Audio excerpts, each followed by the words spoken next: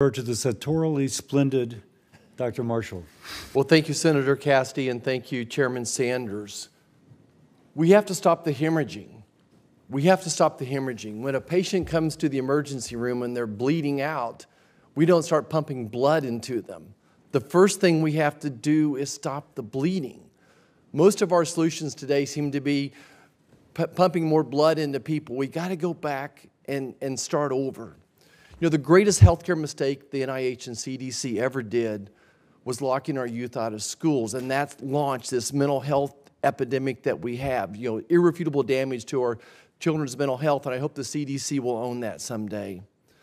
And instead of our children talking to their friends, their colleagues, their teachers, their coaches, they talk to social media. That became their best friend.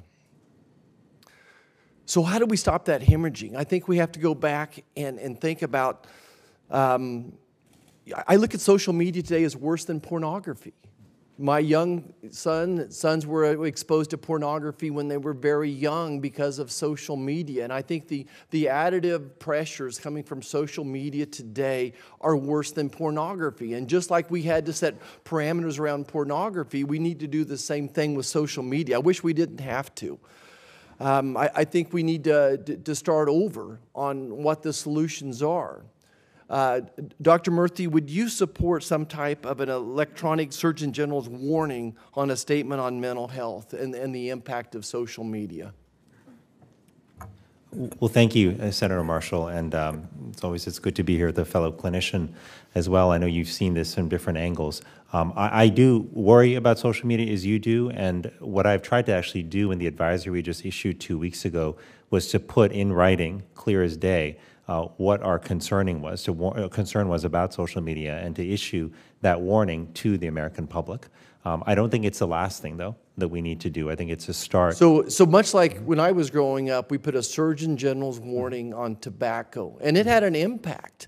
I think when we put a Surgeon General's warning on alcohol for pregnant women, it has an impact. Are you willing to use your bully pulpit and say we need a Surgeon General's warning on what is the biggest threat to our youth right now when it comes to their health? This is the #1 threat to our children's health right now. It's not cancer.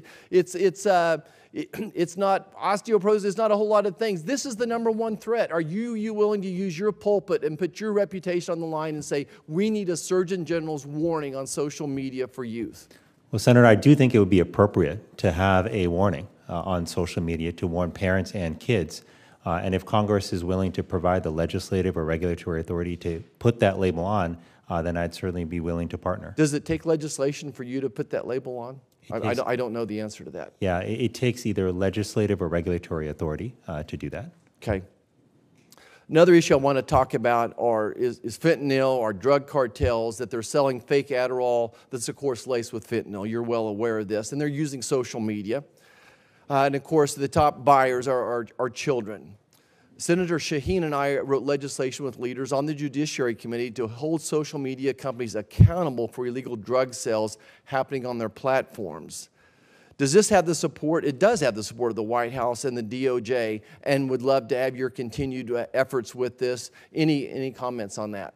And I think I want to highlight the word you use, accountability, because there's been an utter lack of that when it comes to how we've been addressing the impact of social media on our kids. And what you mentioned, which is the platforms being used to expose our kids to drugs and other harmful content is one example of that. So yes, I would support measures to ensure there was more accountability for the platforms. Okay. The last thing we need to do is go back and study this and form committees and pray about this. We know social media is preying on our youth.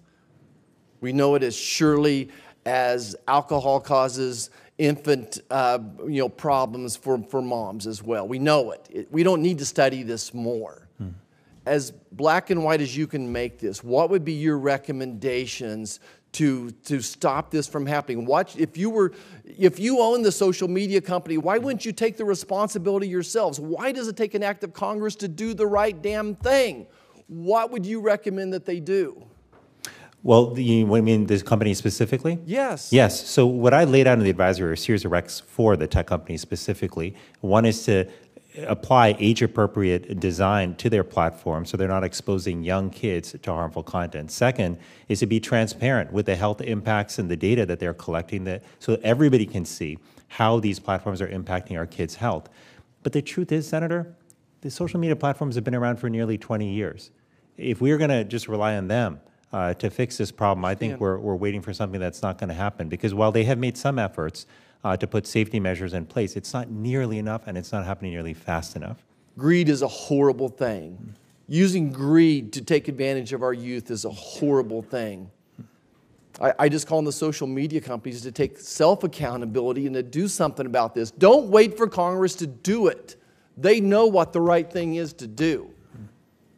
They are taking advantage of our youth. They're poisoning our youth. They're killing our youth.